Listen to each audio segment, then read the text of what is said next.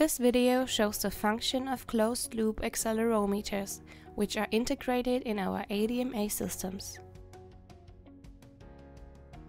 A closed-loop accelerometer exists of a proof mass swinging at a hinge.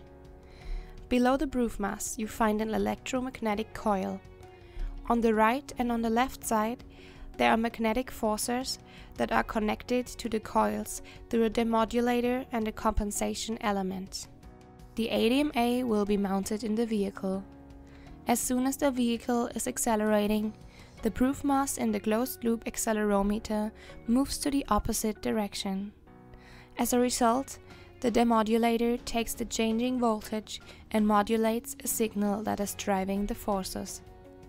The electrical value that is needed to push the proof mass back to the origin is the value of acceleration. When there is no further acceleration, the forces don't need to push the proof mass anymore.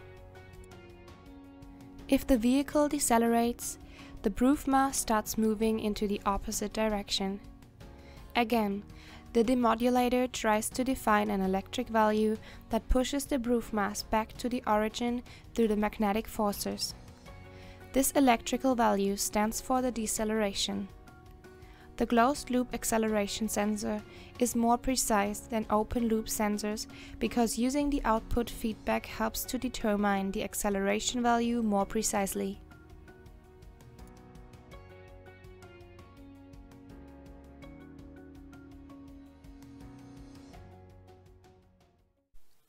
Thanks for watching. For further information, please visit our website or get in touch with us.